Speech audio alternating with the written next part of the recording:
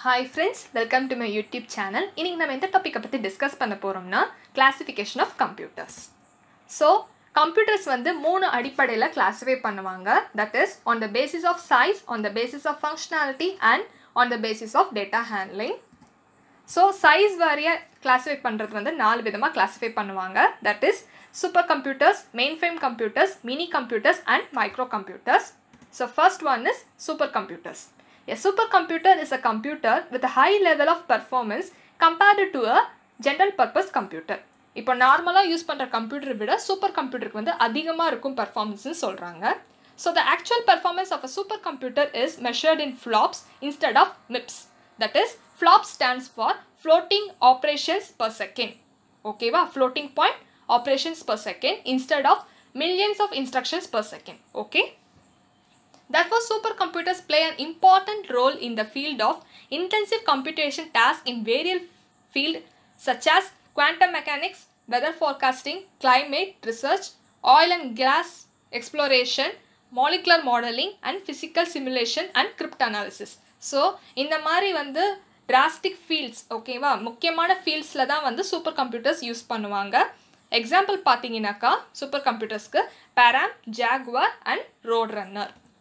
Mainframe computers.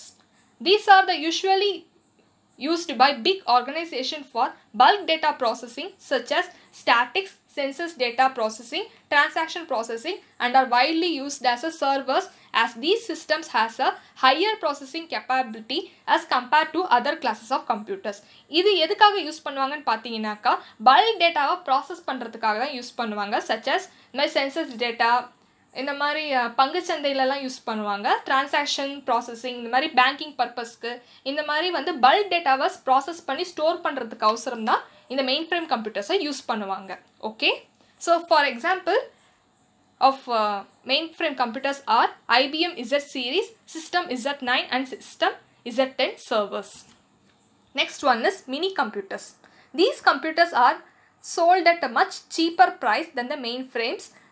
They were actually designed for control, instrumentation, human interaction and communication switching as distinct from calculation and record keeping.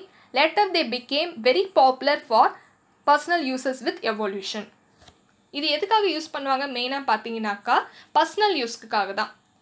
So எப்படி வந்து control பண்ணணும், instrument பண்ணணும், தென் human level இன்ட்ராக்ஷனும் இதில் interact பண்ணிக்கலாம். For example இப்போ laptop, personal கம்ப்யூட்டர்ஸ்லாம் பார்த்தீங்கன்னாக்கா, டெஸ்க்டாப்லாம் பார்த்தீங்கன்னாக்கா நம்ம பர்சனல் யூஸ்க்காக வச்சுக்கலாம். So that is called as mini computer. மற்ற ரெண்டு கம்ப்யூட்டர்ஸை கம்பேர் பண்ணும்போது இது ரொம்ப சீப்பராக இருக்கும் அண்ட் ஆல்சோ சைஸ் வாரியாக பார்த்தீங்கன்னா சின்னதாகவும் இருக்கும். ஓகே, தென் மைக்ரோ கம்ப்யூட்டர். மைக்ரோ கம்ப்யூட்டர் பார்த்தீங்கன்னாக்கா மினி கம்ப்யூட்டர் விட ரொம்ப சின்னது. A microcomputer is a small, relatively inexpensive computer with a microprocessor as its CPU. Okay va? CPU size பார்த்தீங்கன்னா microprocessor levelல தான் இருக்கும் and it includes a microprocessor, memory and minimal input-output circuitry mounted on a single printed circuit board. The previous to these computers, mainframes and mini computers were comparatively much larger, hard to maintain and more expensive. So, micro computer வச்சு compare பண்ணும்போது மீதியெல்லாம் ரொம்ப எக்ஸ்பென்சிவ்னு சொல்கிறாங்க. And they actually formed the foundation of present day micro computers and smart gadgets that we use in day to day life. So for example tablets, smart watches, Android ஃபோன்ஸ்லாம் பார்த்தீங்கன்னாக்கா it's the best example of micro computers. So next classification on the basis of functionality. So servers, work station, information appliances and embedded computers. So இதை பற்றி நம்ம டீட்டெயில்டாக next ஸ்லைட்ஸில் பார்க்க போகிறோம். So first one is servers. Servers are nothing but dedicated computers which are set up to offer some services to the clients.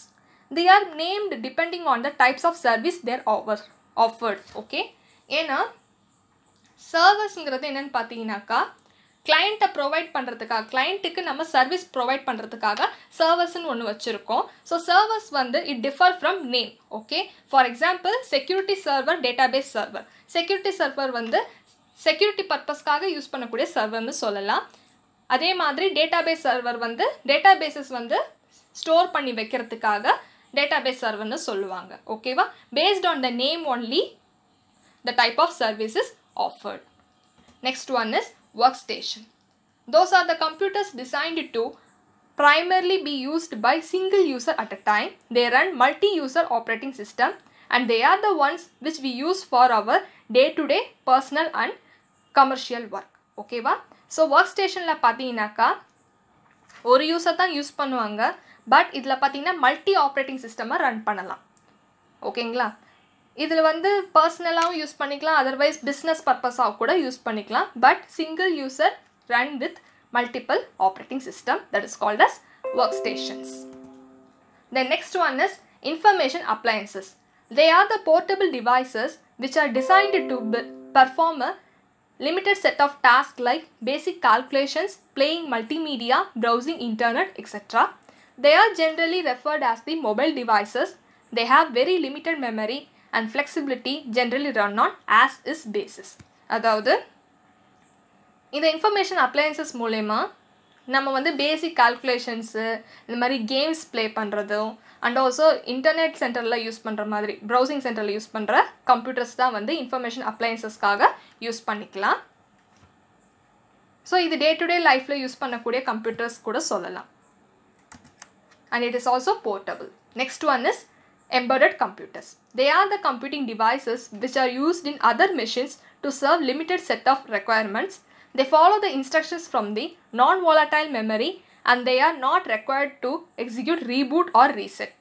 The processing units used in such device work to those basic requirements only and are different from the ones that are used in personal computers, better known as workstations.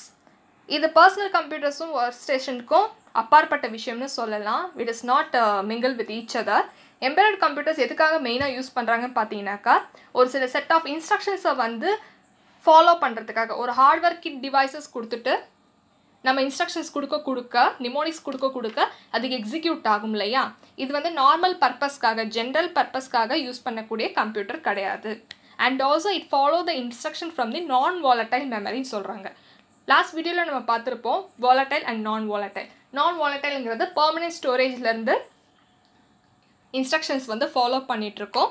And they are not required to execute reboot R reset. So இது வந்து reboot பண்ணவோ இல்லை reset பண்ணவோ அவசியம் இல்லை, because it is a நான் volatile மெமரியிலேருந்து instructions follow பண்ணுறதுனால. Okay, then last one is classification on the basis of data handling. ஓகேவா? ஸோ இது 3 டைப்பாக கிளாஸிஃபை பண்ணலாம். That is analog computers, digital computers and hybrid computers.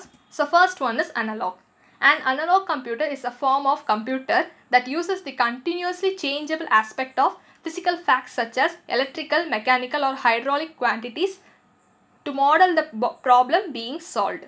So இதில் பார்த்தீங்கன்னாக்கா district set of வேல்யூஸ்ன்னு தான் use பண்ணுவாங்க.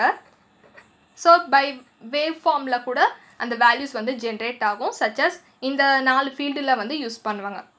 As electrical, mechanical R hydraulic குவான்டிட்டிஸில் use பண்ணக்கூடிய computer தான் வந்து அனலாக் கம்ப்யூட்டர். இது வந்து கண்டினியூஸ்லி சேஞ்சபிள் ஆஸ்பெக்ட்னு சொல்கிறாங்க. Because it is a dynamic values that can be stored and processed in analogue computer. Anything that is variable with respect to time and continuous can claimed as analog. Just like an analog clock measures time by means of the distance traveled for the spoke of the clock around the circular dial. இது ஏன் அனலாக்னு சொல்கிறாங்க பார்த்தீங்கன்னாக்கா, இப்போ analogue clock நம்ம ஜென்ரலாக எடுத்துக்கிட்டோம்னாக்கா, so 12 ஹவர்ஸ்க்கு வந்து 1 2 3 4 5 up to 12 வரைக்கும் இருக்கும். இல்லை ஹவர் அண்ட் மினிட் ஹேண்டுன்னு சொல்லிட்டு இருக்கும் இல்லையா. So according to that, so ஒவ்வொரு ஹேண்ட் மூவ் ஆக நமக்கு வந்து டைம் காமிக்கும். ஸோ திஸ் இஸ் த டைம்னு சொல்லிட்டு. ஸோ இது வந்து அனலாக்ன்றத சொல்கிறாங்க. பிகாஸ் அந்த ஹேண்ட் வந்து மூவ் ஆகிட்டே இருக்கும், அது வந்து நிற்கவே நிற்காது, மூவ் ஆகிட்டே இருக்கிறதுனால with respect to time the time will be display to us. So அதே பர்பஸ் தான் வந்து அதே மெக்கானிசம் வந்து அனலாக் கம்ப்யூட்டர்லேயும் வந்து திணிச்சிருக்காங்க. That is it uses the continuous variable of values. Next one is digital computer. The computer that performs calculation and logical operations with quantities represented as digits, usually in the binary number system of zeros and ones. Computer capable of solving problems by processing information expressed in discrete form. So இது வந்து digital computer எதுக்காக சொல்கிறோன்னு பார்த்தீங்கன்னாக்கா, டிஜிட்டல்னாலே 2 விஷயம் தான். ஒன்று computer தெரிஞ்ச 2 value, that is 0 and 1s.